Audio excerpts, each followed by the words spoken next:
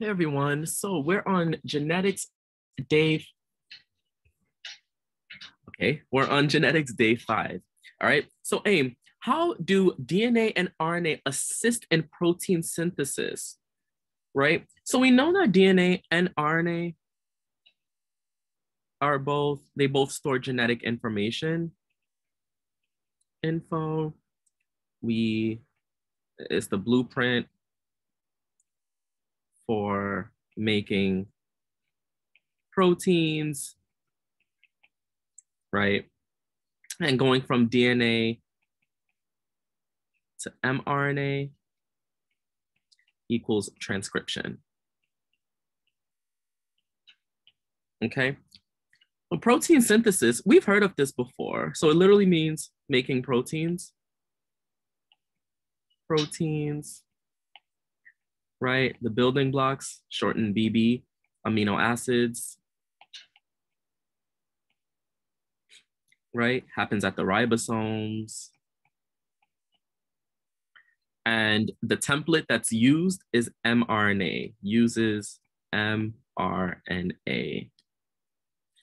All right, and we're gonna explore what all of this looks like, no worries. Okay, so number one of the do now, it says if 15% of a DNA sample is made up of thymine, which is T, which percentage of the sample is made up of cytosine, which is C? Okay, so according to our base pairing rules, A always bonds with T. Whoa, I don't know what just happened. A always bonds with T, and C always bonds with G. So if they told us that T equals 15%, then that means automatically, since A bonds with it, that needs to equal 15%, right? Percentages are always out of 100. So 15 plus 15 equals 30. 100 minus 30 will give us whatever percentage of DNA we have left, which is 70, right? Now, because we still have two bases left, C and G, in order to figure out, and we know that whatever their percentages are equal because they always are bonded to each other, we have to do 70 divided by 2 to get the percentages of each of them, which is 35 and 35%. So to answer the question, the answer is B, 35%, right? That is a math question. We had this as like one of the questions yesterday too. Chromosomes can be described as large molecules that only have one function, maybe. Folded chains of bonded glucose, nope, no glucose. Reproductive cells, nope, they're not cells.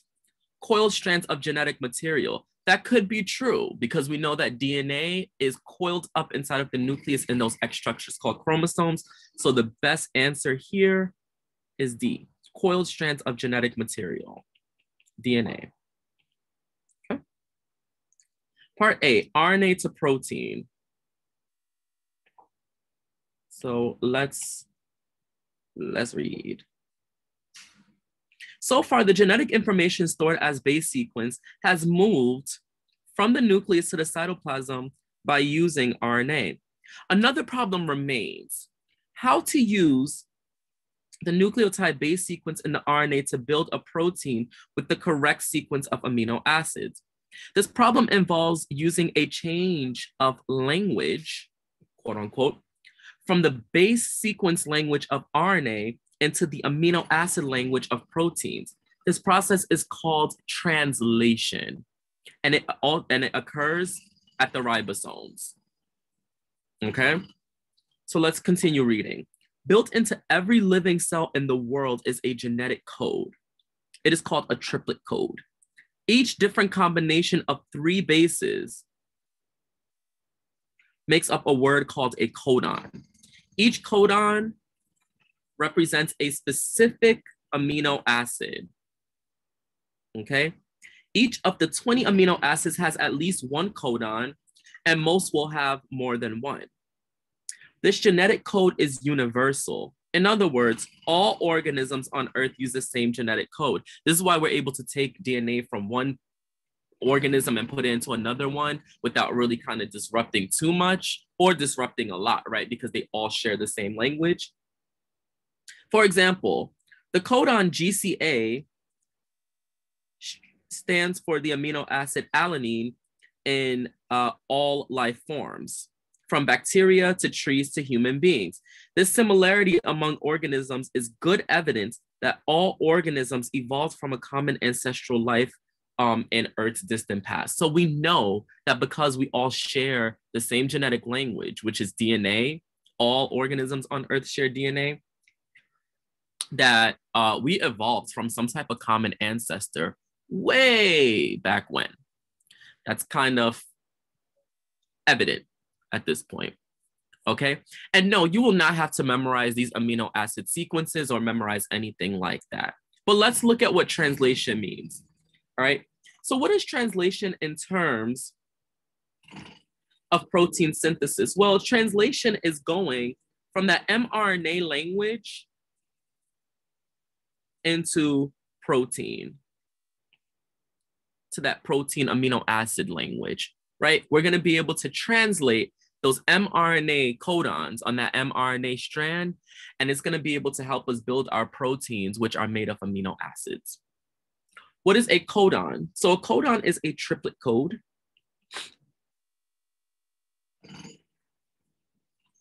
Right? A three base sequence. How is the genetic code universal? All organisms use the same genetic code. Okay, so if we look at the translation depiction next to this reading, right? Translation. Let's kind of decipher what's actually going on here. This is all taking place in the ribosome. All right, so the place that is taking place is the ribosome, where protein synthesis occurs. Now we're going to explore how that occurs.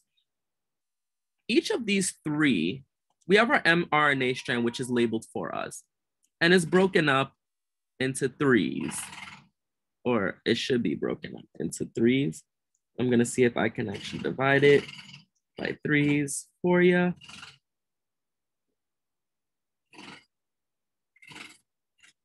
Okay. So it's broken up into threes. All right. Hopefully you guys can kind of see that. If you guys notice, each one of these tRNA equals transfer RNA. And on the tRNA, it carries a specific amino acid. So each one of these tRNAs, these small little blobs that are carried on it, based on their own three base language, it's going to be able to carry which amino acid needs to link where. And then as you can see here, you have a growing chain of amino acids, which is eventually going to be the protein. That's really all it is, right? It's going to use the mRNA as a template to know like what it needs to do. Much in the same way that if you were building an entertainment system and it had all those different pieces can't just go anywhere, right? They have a specific function and they need to be in a specific place at a specific time in order to get your end product, which is the entertainment system. So what do you use in order to know how to build the entertainment system? You use the little pamphlet that comes in like the pack, and it kind of tells you like what each piece actually is. Now, sometimes if you look at those pieces might be labeled like, oh, G6, G5, G4. That's one language. We don't really speak like that. We don't say, hand me the G2, right? We'll say, hand me the screw, or hand me, that type of thing. But those are all linked to a certain piece, right? Same thing that's happening here. These tRNA molecules are carrying a certain piece. It's all linked. And it's going to use that mRNA code to say, okay, this next triplet code, it needs this amino acid, it needs that amino acid. Those amino acids are going to start to link until the mRNA sequence is completed. And then that protein will fold into whatever it needs to fold into. Okay. So that's how proteins are actually made. So part B, protein synthesis notes. Okay. So if we're going from DNA to mRNA, we already spoke, that's called transcription. That mRNA is going to leave through the nuclear pore and it's going to go to the ribosome, where that mRNA is going to be translated into a certain protein of a certain sequence. That's called translation. So transcription and translation. Okay. That's what's actually being depicted here as well. So the mRNA code. The mRNA code is for all life. The mRNA code provides the strongest support for a common origin of all life. And the code has duplicates. Okay. So several codons code for each amino acid. Whoa, I don't know what just happened. Several codons for each amino acid, okay? This is for mutation insurance. What does insurance mean? Whenever you hear health insurance or you hear car insurance, house insurance, business insurance, anytime you hear the word insurance, it's a backup, right? So if something goes wrong with a specific letter, where maybe the letter was accidentally deleted or it was substituted or it was added in between somehow, sometimes, most of the time, it won't affect the protein, but sometimes it can be lethal, where you're making something that you're not supposed to be making based on that code being deleted or being added in or substituted for a different letter. But because of this insurance, sometimes even if there's a switch in a letter or something, it'll be very silent because it still codes for whatever was supposed to be there anyway, right? So it's a backup, all right? The start codon is methionine. So if you look at the codon chart, the start codon is met or start, methionine. You don't need to actually know that, but the stop codons are UGA, UAA, or UAG. Okay, so mRNA to protein equals translation. And I'm gonna break down how to actually speak about this.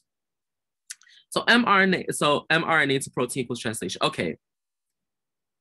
So the working instructions are the mRNA molecules, right? That single-stranded mRNA. The reader is the ribosome. The transporter is the tRNA or transfer RNA. So the mRNA are the working instructions. That's the blueprint. That's what's going to tell us, like, this is how you make the protein. The reader, the ribosome, is going to scan through the entire mRNA molecule and it's going to shimmy over the tRNA. Hey, I needed this. Hey, I needed that. Those tRNAs are going to say, aye, aye, Captain, and they're going to transfer or transport those amino acids according to the instructions of the mRNA molecule that the ribosome is calling over. Okay. All right. So part C, making sense of it all. It says, in your own words, describe the process of protein synthesis must include the following words. You guys are going to do this on your own. Do on your own. But I am going to show you how to use this universal genetic codon chart. Okay. So we have first base on the side, second base at the top, third base on the right. Right? So if you look at the first base, it says U, right? First base, I'm going to do it in red, U. Second base at the top, U. third base over here, U. That's our codon.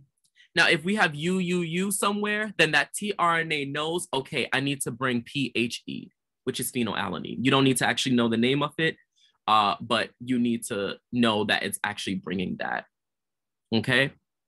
That's how you're gonna read all of these. If we wanted to bring a SER, right? Or sorry, let's say your codon was AAG, right? You would look for the A from the left, you look for an A at the top, and then you'll look for a G on the right. I found my AAG over here, and that's gonna code for LYS. That's the amino acid. So what's in bold are the amino acids, okay? What's in the non-bold, those are the codons that code for those amino acids. And that's really it, okay?